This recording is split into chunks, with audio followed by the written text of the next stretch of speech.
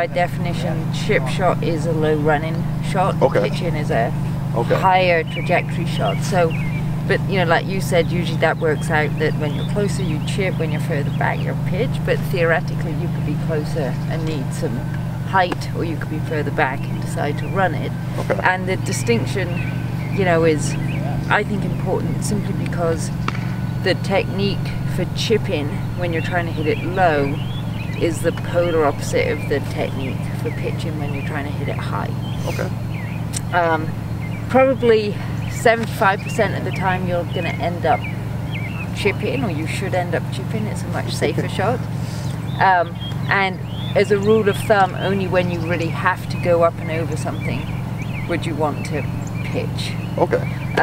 And the terminology is obviously just kind of what it's called, and what makes this sometimes complicated is that we're going to start with chipping, but we're going to chip with your pitching wedge, which makes absolutely no sense. Yeah. Now that you explain it like that, like when I've been practicing around the greens, I've been taking my 56 and an 8 and really just from different lies, you know, trying to see him with the 8 being a little bit more of a chip, while the pitching wedge, or the 56, but getting it up and stuff. Yep. So. Yep. So it sounds like you're on the right track.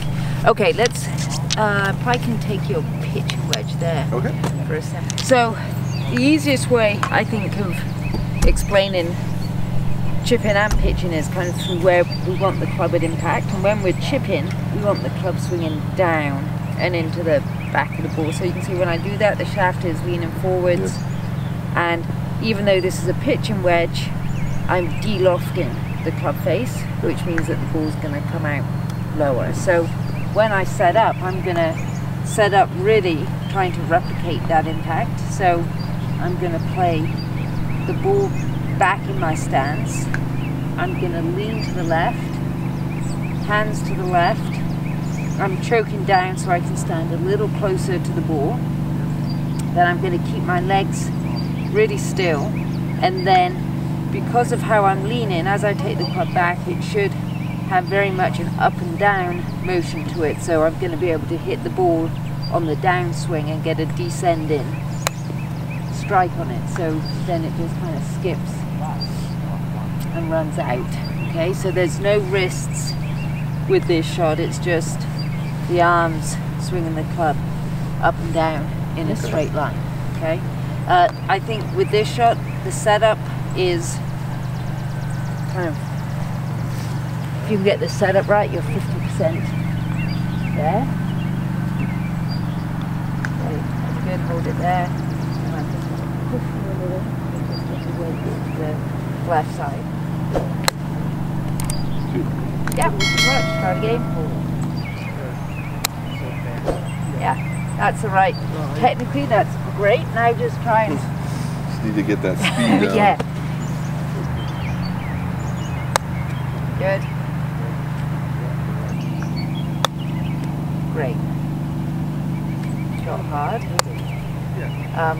So that shot right there obviously wasn't perfect, but that's also one of those great benefits of a chip, is that when you miss hit, the results still tend to be decent. It's not quite as out there. Yeah, and that downward strike that you get when you chip, if you can imagine the ball sitting in longer grass or a bad lie, that downward strike helps get the leading edge into the back of the ball, which is going to enable you to make a good strike.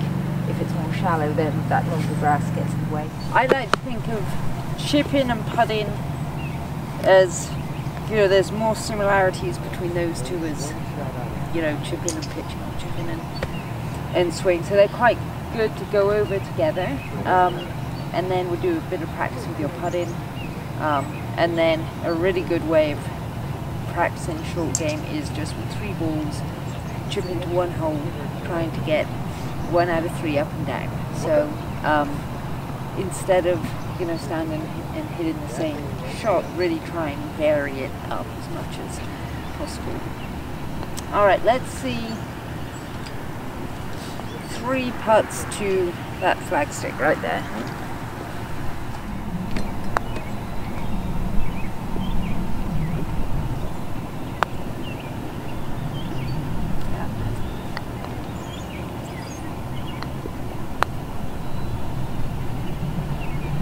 Alright, that's good. Just a couple of things we're going to go over. One is the grip.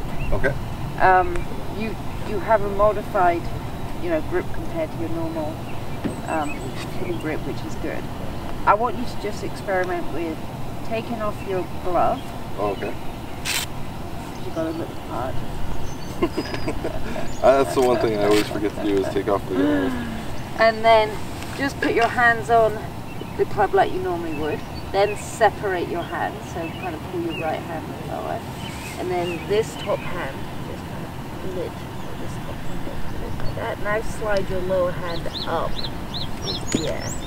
And then put that finger down the outside. So that's a traditional heading grip. It's called a reverse overlap grip, where you're putting that finger down the outside of the lower hand fingers. The point being to try and eliminate any kind of twist for wrist. Okay. My favourite putting grip is actually when you just put your left hand below the right hand. Yeah, because that tends to help keep the shoulders square and it really stops the wrists from flipping. The strike that we're trying to get when we putt is to hit the ball very slightly on the upswing. And so to do that, then the ball position should just be a little bit to the left of center in your stance so that you can hit it on the upswing and get a really nice roll. Alright, so lastly, a great drill for you to do. So putting is all about getting the right speed. Yes, of course, direction is important too, but of those two variables, I would always try and focus on speed so that if you miss a hole, which statistically we're going to most of the time, then the next one's a no-brainer. And a really good drill that you can do with that is 3 balls. First ball, you're going to hit it about 10 to 12 feet. You're not going to hit it at a hole, you're just going to hit it kind of free space.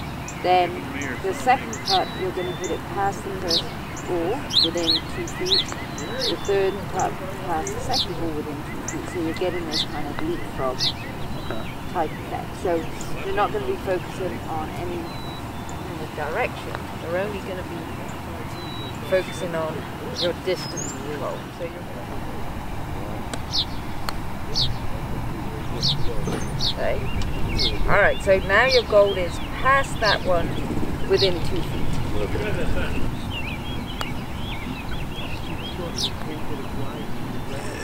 Huh? That one's going. Alright, everything we've done with chipping and putting, forget. Okay, so this one, if we start with the strike backwards, then this is the bounce of the club here. So at impact we're trying to get the bounce of the club bouncing on the ground, hence the name. Yep. So in order for the bounce of the club to hit the ground, the shaft has to be either straight up. If it goes forward, then you can see we're getting more into a chipping technique and closing it. Yep. So setting up with the shaft kind of at the center of the body. This time the ball position is also going to be center of your feet so that you can maximize the loft on the club.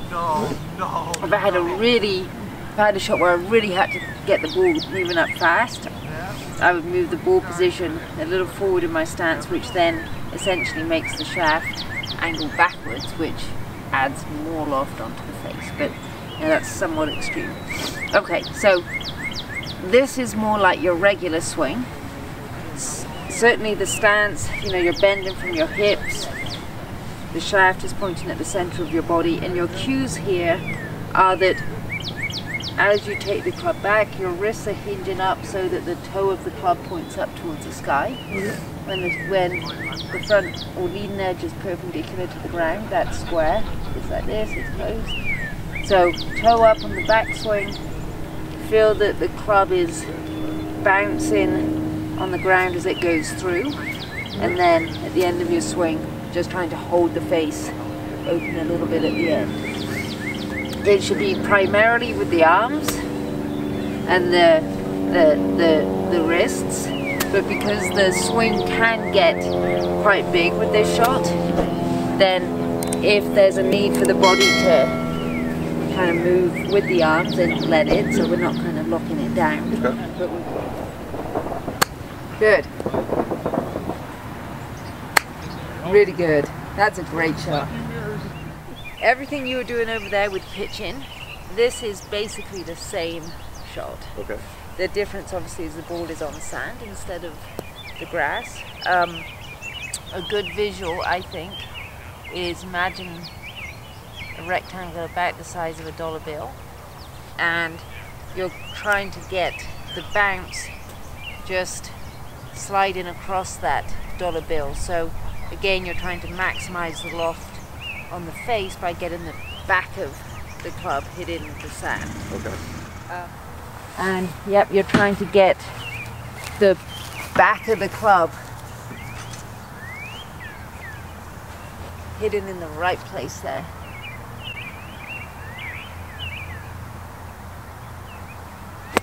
Yep. Yep, so that club's just skimming, sliding Yeah, that underneath. one I definitely actually felt like dug in a little bit more. Oh, did it? but, Okay, yeah. So the divot should be nice and shallow with the club just skimming. Nice. I like that strike. Did that feel a little more shallow? Yeah, that one definitely felt shallower, and even just looking at the two, it's definitely shallower. Yeah. And when you get the face open, when you get the toe up in the backswing, it's easier for the club to slide under the ball. If it's closed, it's easier for that leading edge to dig. Yep. That sounded right. So that kind of slappy sound. That one felt better. Like I definitely, when you're looking at it, I'm hitting near the back of my, rectangle there. Yeah. But definitely digging in more as I go forward. Yeah. But that's like after the ball and stuff. So. Yeah. Another great exercise, actually, is just drawing a line in the sand. See that? So draw a line in the sand. So what you're trying to do with this exercise is get the bounce of the club on that line. Okay. So you're looking for divots that just kind of bridge that line. So my first one I liked. This second one, that was too early. Yeah, okay.